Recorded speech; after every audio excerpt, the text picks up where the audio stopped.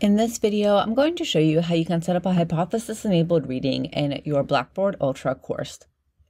I'm in my course site right now in my course content area. I'll want to navigate to the area in the course content where I'd like to add the hypothesis-enabled reading. Then I can hit the plus button to start the process. Once I hit the plus button, then I can choose Content Market. From the content market, you should see hypothesis as an option. From here, you'll want to select the plus sign from the bottom right-hand corner instead of just simply clicking on the hypothesis box overall. Now the activity has been added to your Blackboard Ultra course.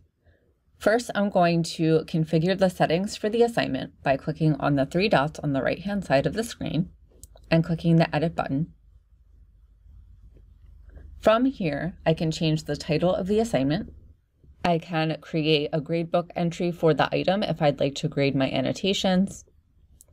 And I can add a description if I'd like to include some instructions for my annotation assignment. Once I have my settings configured, I can click Save. Next, I'll want to connect a reading to this hypothesis activity. I can do that by clicking on the activity title.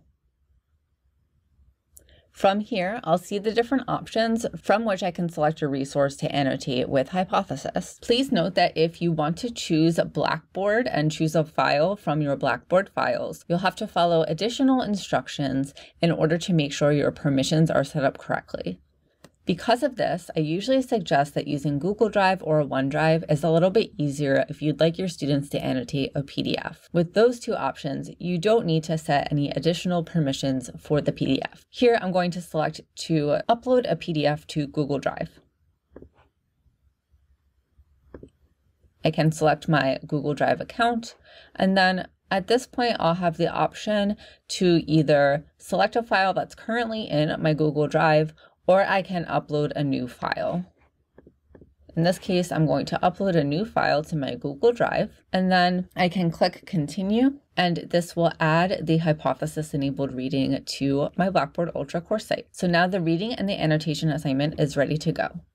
If I go back to my course site, I can see that clicking on the assignment title will launch the annotation assignment.